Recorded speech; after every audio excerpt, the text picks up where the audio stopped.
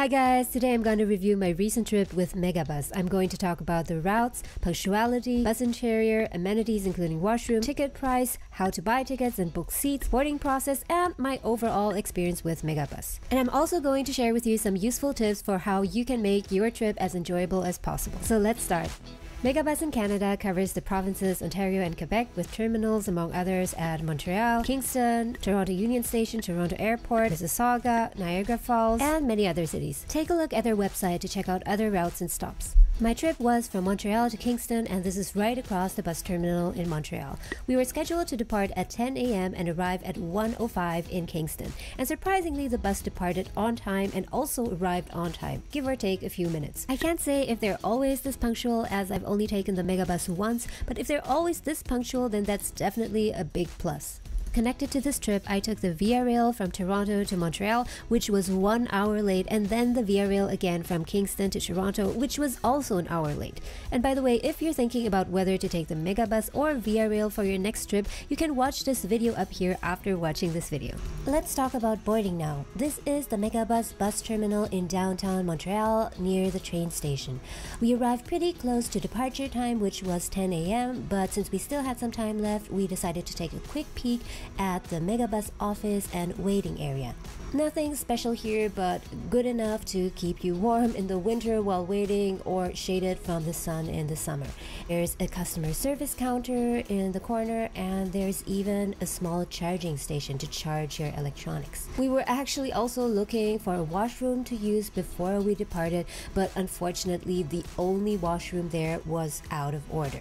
And then when it was time to board the bus, we boarded the bus in random order, and the staff at the bus entrance checked our tickets on our phones, and overall the boarding process was very smooth. And by the way, a tip here, save your ticket as PDF to your phone or as a screenshot in your favorites or in your Apple Wallet to make boarding faster. And here we're already in our seats upstairs and watching other people board. In case you're wondering about luggage, each person is allowed one piece of luggage that they will store for you, plus one carry-on bag. And if you want to know more details about the luggage dimensions and weight, then make sure that you check out their website. We were seated on the upper deck, and unfortunately I didn't get a chance to take pictures or footage of the lower deck, but in any case the lower deck felt very stuffy and small and cramped, so I would always prefer to sit on the upper deck. Here it feels quite spacious. You see that there are large windows here, and there's also an emergency exit.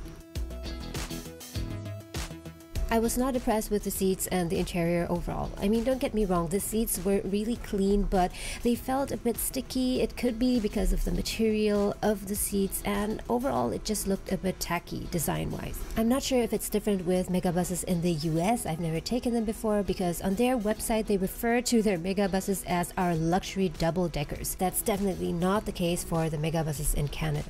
The amenities are pretty basic. Megabuses have onboard restrooms, power outlets, and 3-point seat belts. So restroom or washroom in Canada was really lacking. I don't even know where to start talking about it. There's no real flush, but instead there's just a kind of a blue liquid in the toilet, and there's also no running water in the washroom. So here I get to my second tip, which is make sure that you use the restroom before you board the bus. Megabus promises that they will make stops on longer trips, but this trip was only around 2 hours, so they didn't make a stop in between.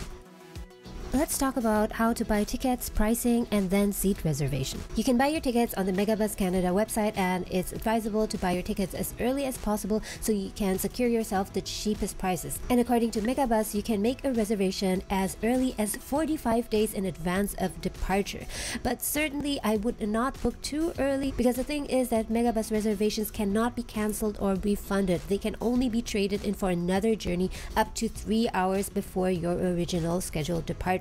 So let's look at an example of a ticket purchase. Let's say that you want to make a trip from Toronto Union Station to Montreal.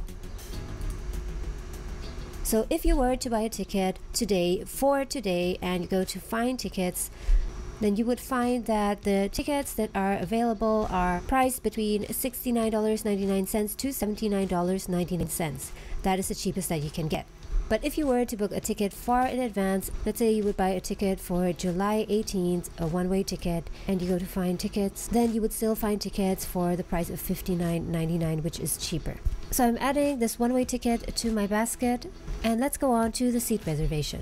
So here you can see the seats for the lower decks as well as for the upper deck seats. So one advantage that the lower deck seats do have is that there is an option to select seats where there is a table in the middle. So if you're a group of 4, you can all sit around the same table. The 3 of us sat on the upper deck right behind these 2 seats with the numbers 3 and 4 here. And if you look at our ticket, our seats were numbers 9, 10, and 13 for 3 travelers. So here on the seating chart, it would be number 1, 2, 3, 4, 5, 6, 7, 8, 9, 10, 11, 12, 13. So we got these here, 9, 10, and 13. In this case, 9 and 10 are already sold out, but we really love these seats because, as you can see, in front of these 2 seats here are the stairs. So that means that you have some space in between where you're sitting and the seats in front of you. And also from where we sat here, we got a really nice view at the scenery.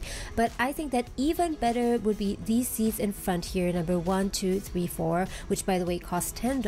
They are called panoramic seats, and from here, of course, you can enjoy a full unobstructed view and see everything. Because we were sitting over here and there were still seats in front of us, the view was slightly blocked, but it was still okay. I couldn't retrieve the price for the seat reservation from my ticket, but I believe that each of these seats here, number 9 and 10, cost $7 each. These other seats here cost $4 each, and all the seats behind here are noted as general seating, where there's no additional fee and it's just on first come first served basis. So as the panoramic seats are still available, let's just say that I want to get this seat here, so I'll click on this one, which is $10, quite expensive I would say. I'll go to continue, and here you can see my total, $59.99 plus $10 plus a booking fee. Remember, there's a booking fee of $4 plus HST, which is $9.62. So the total I have to pay is $83.60. And here you can also select to get travel updates by text, but you will have to pay a fee of 25 cents. And after you completed the purchase, you will get an email from Megabus with the details of your reservation and an attached PDF, which is your ticket. And as for the trip itself, I think the ride was pretty great and we were able to enjoy the view, and the bus driver did a really decent job. I must say the ride was smooth and not bumpy and really steady. So would I take the Megabus again? I think for short trips, perhaps yes, because as I told you before, the Megabus was on time. We arrived at Kingston at about 1+. But for longer trips, anything above 2 or 3 hours, I'm not as sure, because I just think the seats weren't as comfortable and the washroom was also really crappy. And of course, the longer the trip, the larger the possibility for a delay. And here we arrived at Kingston, where we stayed for 1 night. And by the way, we really enjoyed Kingston and we really loved the city. And more videos on Kingston as well as Montreal will be coming up on this channel. So if you don't want to miss out on these videos, then make sure that you subscribe to my channel Living in Canada. And very important, make sure that you set the notification bell to all notifications. Thanks so much for watching, guys, and have an awesome day, and see you next time.